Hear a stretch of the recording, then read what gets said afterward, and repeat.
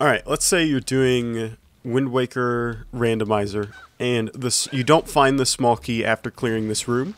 Odds are you're going to want to do basement skip, especially if you don't have boomerang, which you will probably be in that situation a handful of times.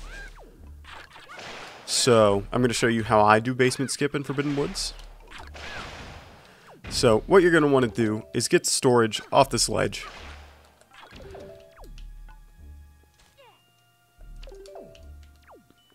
I haven't practiced this enough, to be honest. There we go. And then you're immediately going to run back to the door with the 2 chests in it in the maze. Store that door, and then what's going to happen is you're going to want your leaf out. You're going to want to make sure you have a healthy amount of magic while trying to do this, because I have messed it up before because I didn't have enough magic.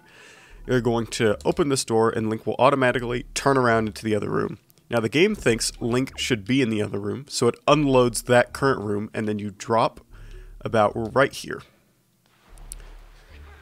You need the leaf for this. And so after you're at this point, you're going to want to slowly back up, and as soon as you see Link fall, you're going to want to take the leaf out, or else he'll void.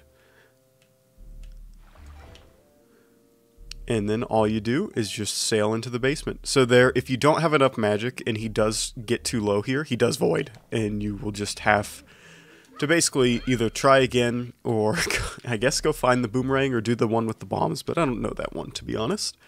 I do this routing depending on if I've gotten depending on where the key is. If I get the small key, I just go through the dungeon like normal. But if I don't get the small key, I'll do this basement skip, because odds are the small key's in here.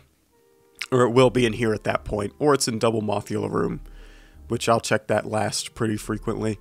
So that is everything, and hope you enjoyed.